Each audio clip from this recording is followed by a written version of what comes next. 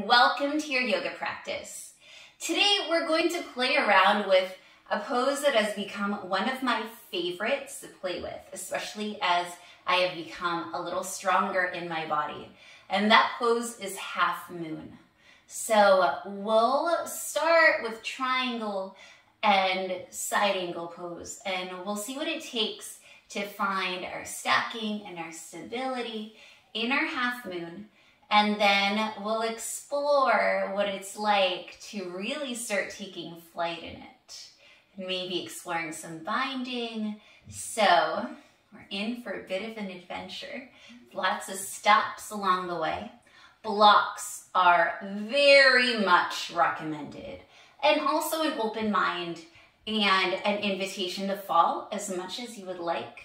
Remember, you're pretty low to the ground. If you want to put some pillows around you so that they can catch you when you fall, feel free. And know that the way the pose looks in my body is simply a guide. It's simply a reference. It is not the way it's supposed to look like in your body. All those pictures you see of yoga poses, those are guides, those are references, those aren't mirrors. You will look completely different, and that is a beautiful thing. All right, enough of that. Let's come into a downward facing dog, and that's where we will enter a lot of the poses. So finding your way maybe to a tabletop first with hands underneath the shoulders, knees underneath the hips. Tuck the toes under, and then start straightening your legs, or straighten-ish your legs as you send your hips up and back, pressing into your hands and making an upside down V with your body. Imagine your hips reaching further and further up. And maybe as you're here, you come up onto your tiptoes and you descend one heel at a time towards the mat as you bend the opposite knees. You're walking the dog. Bending one knee at a time, taking this dog for a walk, staying nice and even with the pressure in all the parts of your hand. Hands plural. And then find some stillness here. We'll start with the left leg. Reach the left leg up and back, coming into your three-legged dog, keeping the hips nice and level here. So your leg isn't going to reach super high because of that. That's perfect.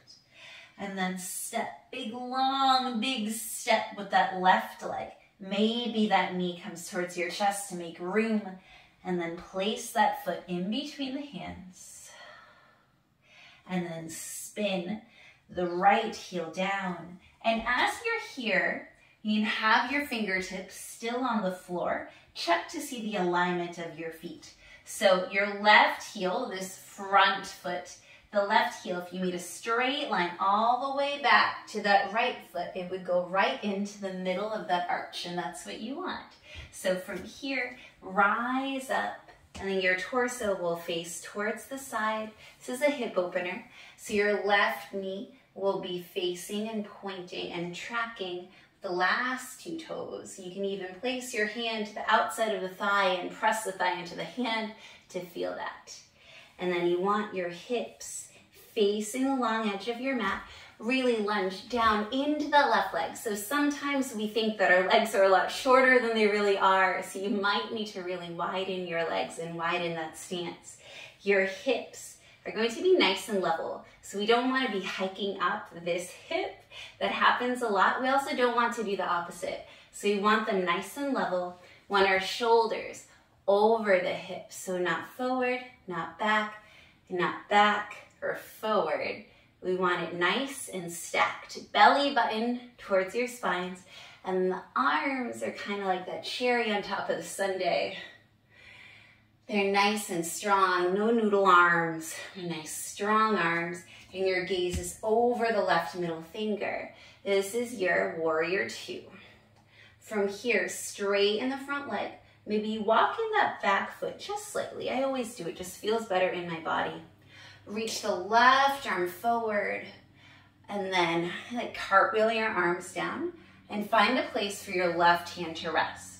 This is where the block comes in. So you can bring the block at any height. maybe the tallest height. The block will go inside that left foot. And the left hand goes on the block. Reach the right arm up and you're in your triangle pose. And you can have your hand lower if you'd like. We want lots of stacking happening here. So right hip stacking on top of left, really bringing that left glute underneath you. And then right shoulder stacking on top of left also. And so your arms are almost in this straight line. Trying not to flail, I usually do. And trying to be a little bit more mindful of containing my limbs. My limbs are very long. I just like to flop sometimes. It's okay. All right, so now let's explore that half moon. Bring the right hand to your hip. And this hip situation, this can stay the whole time. You don't have to extend the arm ever. You can just leave your hand right in that hip. All right. Bend the left knee, and we're gonna actually change where the block is. The block will go to the outside. And then before we go forward with the block, step forward with that right foot. Awesome. And then reach that left hand forward and slightly to the left. And then maybe you just come on to those left toes, right toes, as you start leaning the weight over your left leg. And then if you'd like, keeping that right hand on the right hip, you can start to lift up that right leg. You'll notice that I'm really stacking my hips. I'm flexing my right foot. And I am really keeping my torso in line with the wall in front of me.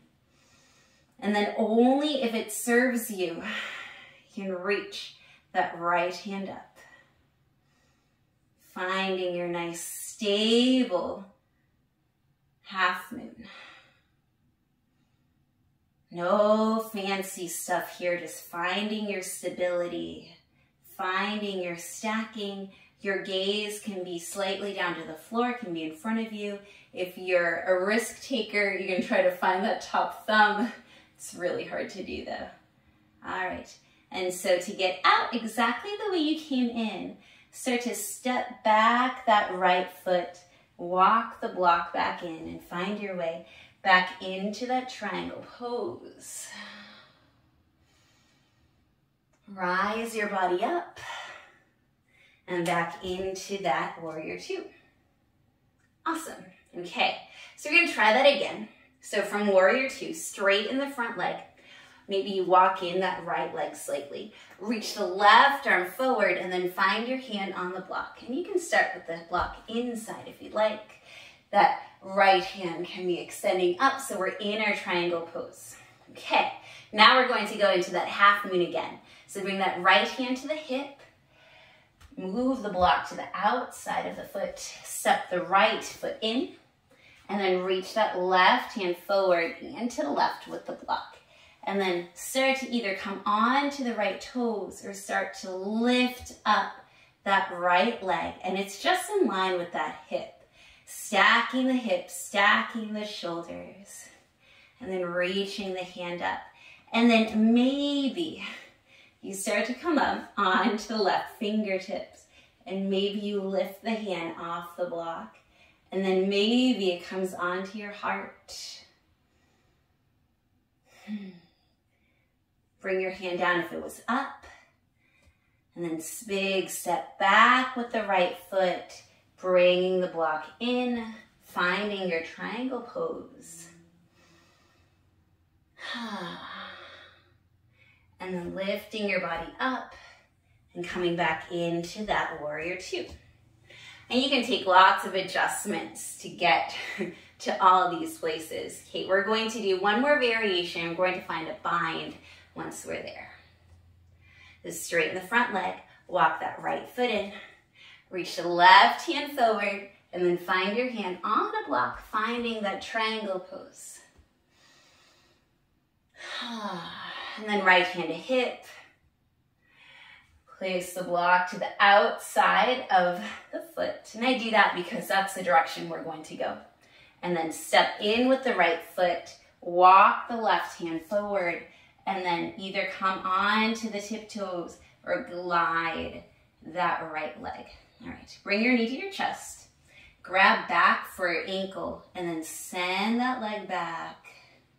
So you're kicking the leg into the hand. It's almost like a nice little back bend, and this is called Shavasana. Ardha Chandra is the half moon, and then Shavasana adds the bind. Release the leg, do not slingshot it. Step back with that right leg. Bring the block back, finding your triangle pose. And then come up and find your warrior two. Whew. Very nice. Flip the from home and take a reverse warrior. So right hand goes down, left arm goes up, taking a side bend. And then as you exhale, cartwheel the hands forward, framing the front foot, and then step your left foot to meet the right. Coming into your downward facing dog. Awesome. All right. So I am going to show you what it looks like from the back. This side, so that you can see how the stacking looks like from the back. I think it's helpful. This time, right leg up and back, finding your three-legged dog. Remember to keep those hips squared so your leg will not go up as far as you might want it to. And then big step forward with the right leg. Remember that you can bring the knee towards your chest to make more space. And then right foot forward. Okay, fingertips are still on the mat. Spin the left heel down, and then look at your right heel and see that if you made a line with that heel, it would intersect the left inner arch. Awesome. Rise up with your body, and now we'll find our warrior two on this side. So lunging that right knee forward, right knee is tracking with the last two toes. You can even bring the hand to the thigh and press the thigh into the hand. Awesome. And then the hips are not tilted. They're nice and even. Shoulders are stacking over the hips. And then the arms are that cherry on top of this warrior two Sunday. No noodle arms, instead nice strong arms. Keep lunging that right knee. And then when you're ready, straightening the right leg, walking in the left foot slightly. Reach the right hand forward and then almost like a teapot. And bring the block underneath the right hand. Sally found someone to work at. And then find your triangle pose, really pressing into your feet. Stacking left shoulder on top of right shoulder, left hip on top of right hip. Belly button towards your spine. Okay, and then we turn this into our half moon. So left hand to the left hip. Bring that block to the outside of the right foot and then step in with the left foot. Bring that right hand forward slightly to the right and then either start coming onto the tippy toes or start gliding that left foot up, keeping the hips stacked. Maybe extending the right hand, left hand. All right.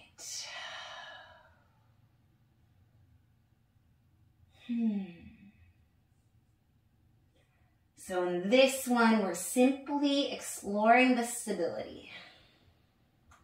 All right. Lower that left leg, planting the foot down, bringing that block back and finding your triangle pose. And then come up, find your warrior two. Excellent. All right, so the next time we're going to try floating. Straighten the right leg. Maybe you walk in that left foot slightly. Reach forward and find your triangle pose. So in triangle pose, we're already in this position where our body is facing the side. So it's a natural-ish transition to get into half moon. Bring your left hand to your left hip. Move the block to the outside of the right foot and then step that left foot in. Move the block forward and to the right. Start gliding onto those tiptoes and then lift that left leg up. Maybe you reach the left arm up and then maybe you come up onto your fingertips. Lift up that right hand. Maybe place it on your heart finding a hovering half moon.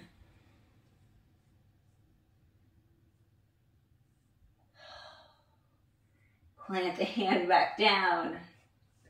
Stepping back with that left leg. Moving the block back to place. Straightening the right leg. Finding your triangle pose. And then come up. Find your warrior two. Okay, I got one more with a bind. Straighten the front leg. Walk in that left foot. Reach forward. Find your triangle pose. All right. Left hand to left hip. Bring the block to the outside of the right foot. Bend the right knee. Step the left foot forward. Bring the right hand and block forward and to the right. Start coming onto the left toes. Maybe you glide that left leg up. Keep the right hand planted in this round.